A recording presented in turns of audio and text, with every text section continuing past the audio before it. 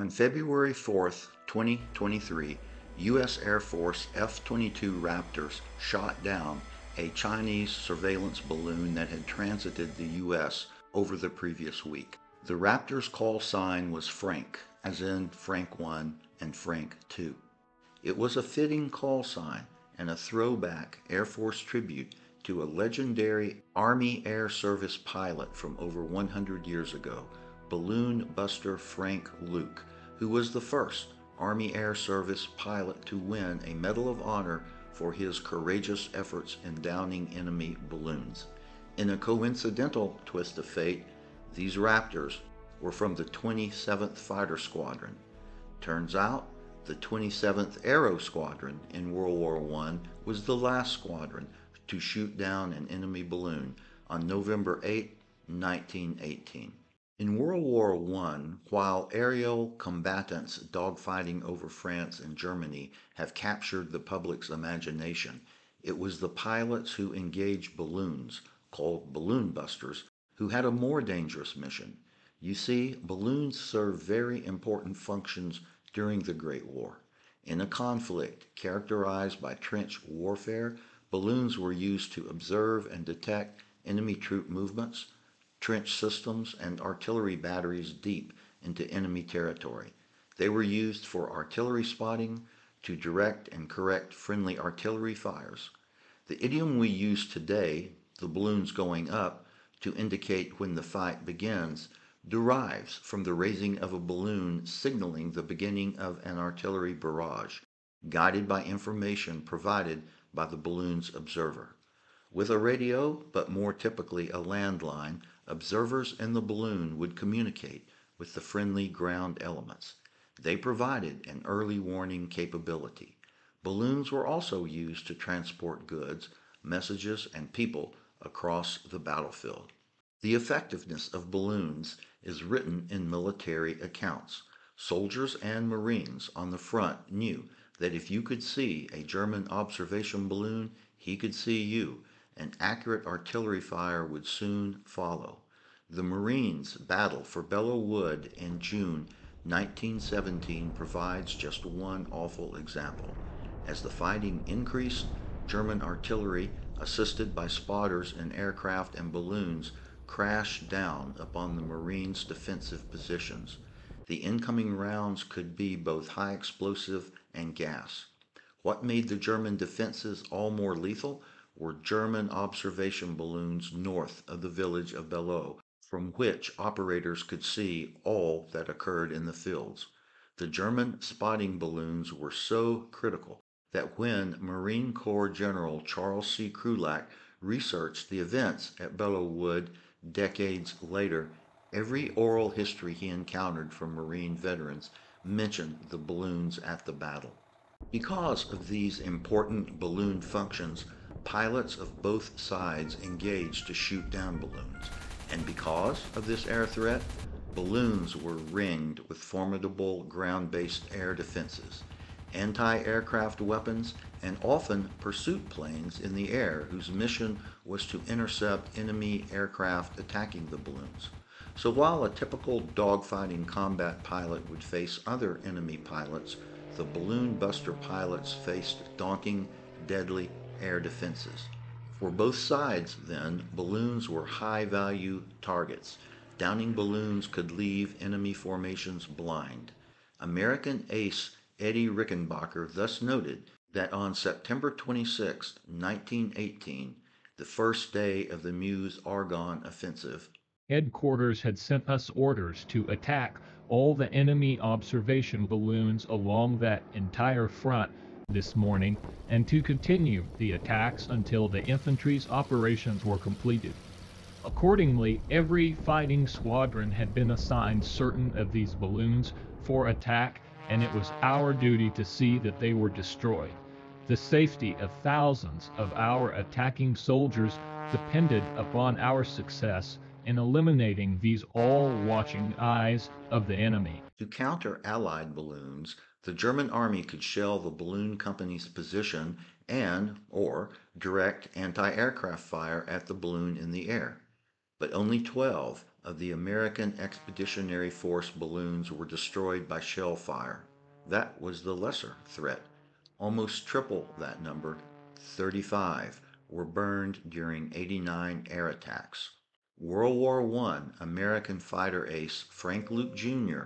was a daring and brave balloon buster, credited with shooting down 14 German observation balloons and several German aircraft, a total of 19 victories, all in a scant 17 days.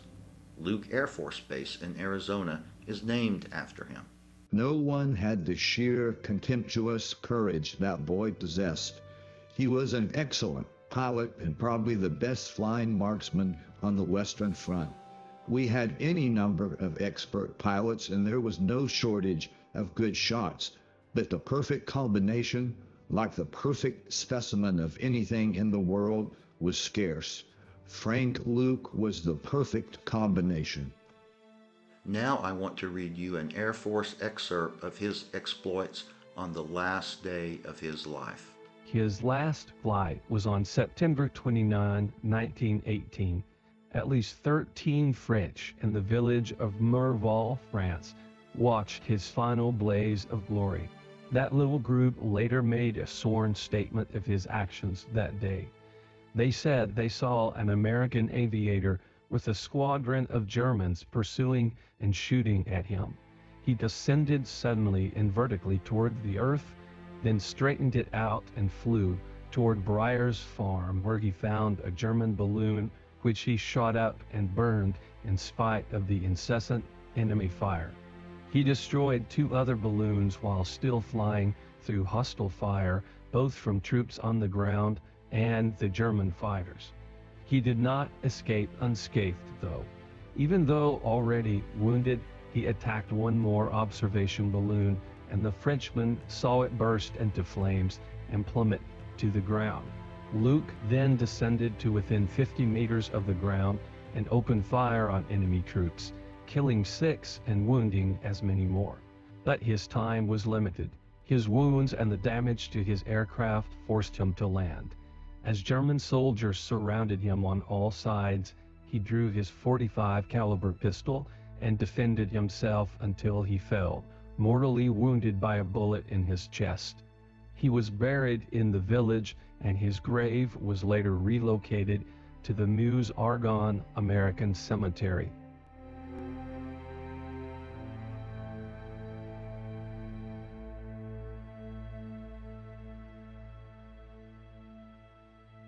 The British, French, Germans, Australians, and Canadians had developed balloon warfare strategy and tactics by the time the U.S. entered the war in mid-1917.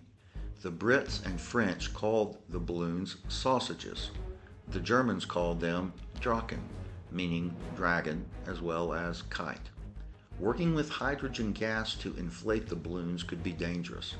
At Fort Sill, Oklahoma on April 2, 1918, static electricity, likely triggered by improper adherence to electrical grounding procedures, ignited a balloon while the ground crew was still holding onto guide ropes. 6 were killed and 30 more were injured.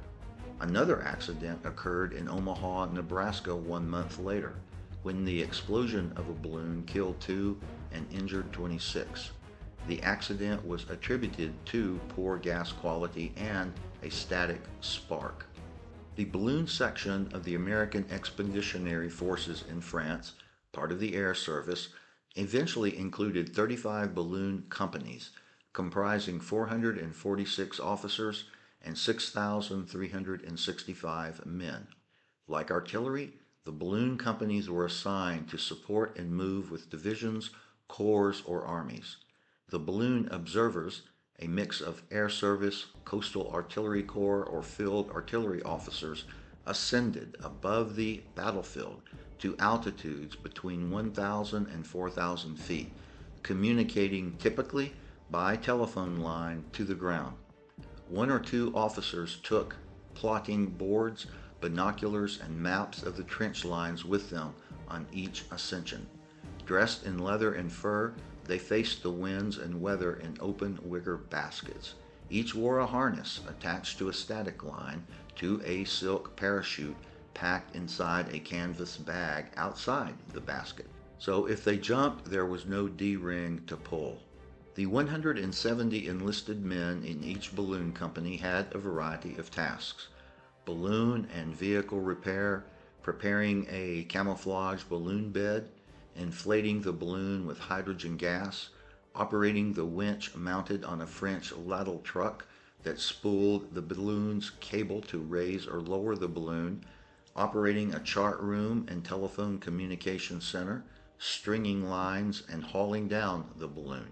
Each company had drivers and mechanics, parachute riggers, and cooks. Typically, balloons were tethered to a steel cable attached to a winch that reeled the gas bag to its desired height, often above 3,000 feet, and retrieved it at the end of an observation session. Working in pairs, the work of a balloon observer was dangerous, as they stood in a wicker basket for hours at a time. They were in direct contact with headquarters and artillery batteries, so could direct changes in artillery fire as well as reporting on moves made by the enemy, even miles beyond the enemy line. Unlike pilots, balloon observers had parachutes. But parachutes were no guarantee of safety. On 3 July 1917, Canadian Lieutenant Eric Cleaver parachuted from a balloon which burst at 4,000 feet. But the balloon suction pulled him up and closed his parachute. He fell rapidly with the balloon and was killed. The slightest miscalculations could result in death, and often did. Captain Basil Hallam Radford was a famous British stage actor who served as a balloon observer during the war. On 20 August 1916, he made an ascent with his partner. Unusually, though, a third man, whose brother was a school chum of Hallam's, was invited along as a guest. While at altitude, the balloon broke from its mooring and began drifting towards enemy lines. He gave his parachute to the friend that he had invited, and the other two men parachuted to safety. Somewhere between 3,000 and 6,000 feet, and with hundreds of witnesses, Hallam chose death over capture and leapt from the balloon. His body was so mangled he could only be identified by his cigarette case. Attacking balloons was called roasting sausages. Many pilots who succeeded in roasting a sausage were shot down in the process. Some were caught in the blast of the burning hydrogen. Technical realities shaped the tactics of enemy pilots. Sending rounds through the balloon envelope did not necessarily down it. Regular bullets would pass through the fabric without more effect than causing some slow leakage. Incendiary bullets might not ignite the gas unless some oxygen had mixed with the hydrogen. The incendiary bullets, moreover, were not hot over their full flight. They had an effective range of 350 yards, after which distance the phosphorus was burned out. An American military hydrogen expert wrote, "Many instances were on record in which enemy planes did not open fire on the balloon until they were within 50 meters of the balloon. To incentivize their pilots to attack the well-protected balloons, Germans credited their pilots with 1.5 kills for every downed balloon." The most prolific balloon buster was Willy Coppens of Belgium, with a score of 34 balloons and 8 aircraft.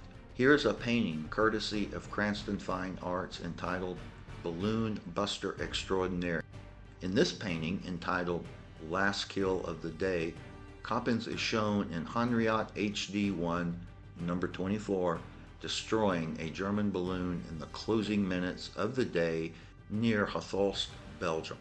Following statistics demonstrate the danger of being a balloon observer.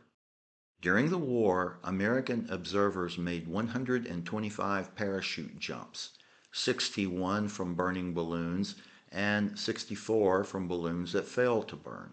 35 balloons were burned by enemy aircraft during these attacks. 12 balloons were destroyed by enemy artillery. Many were scrapped after being rendered useless by bullets, anti-aircraft fire, or torn apart in storms. The balloon of the 12th Company broke away, and Lieutenants Roland S. Tate and George S. Hinman were captured by the Germans on September 12, 1918. On September 26, 1918, Lieutenant Cleo J. Ross was killed while jumping from the burning 8th Balloon Company basket when the flaming mass fell on his descending parachute. He was awarded the Distinguished Service Cross posthumously, and Ross Field, California was named in his honor. Lieutenant Harold E. Dungan, 2nd Company, made the most adjustments on the front. I'm not sure what an adjustment is, and was recommended for the Distinguished Service Cross, and Lieutenant Frank M. Henry, 2nd Company, had the record of 163 hours, 14 minutes in the air on the front. Incredibly, there are statistics on the observers, how many times they jumped and such. There are 8 observers who jumped twice in one day because their balloon was burnt or shot up. Also, several observers who had multiple jumps during the war. One by the name of G. Phelps had 5 jumps. There were several who had 4 jumps. After the war, with the exception of a few outfits, the balloon companies were phased out. The organizations that were retained were eventually designated as airship companies, handling a new type of motorized blimp. A few years later, a number of balloon officers testing the newly acquired Italian semi-rigid dirigible Roma were killed when it crashed near Langley Field, Virginia. Larger and faster aircraft frames would render balloon operations obsolete. The Army's lighter-than-air service was abolished about 1932. If World War I balloon operations are of interest to you, I will email you this journal article on observation balloons in World War I, and a second journal article on balloon service in World War I, written in the, who knew, National Association of American Balloon Corps Veterans. As always, thank you for watching.